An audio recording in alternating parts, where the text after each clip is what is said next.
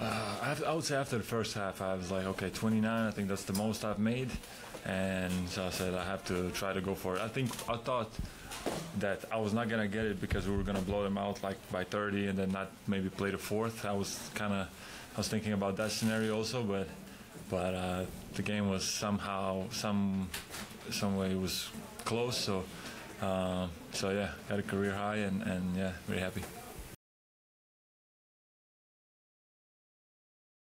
Yeah, no, I mean we have the firepower and offensively, I think it's some nights we get into this little bit of like back and forth with the other team where we can actually kind of lock in defensively and just keep playing our game freely offensively, and I think that's when we're really gonna be like a high level team, and I believe we can get there. We need more experience. We need more minutes together. We need everybody to get more experience, and yeah, no, I think we're on our way there.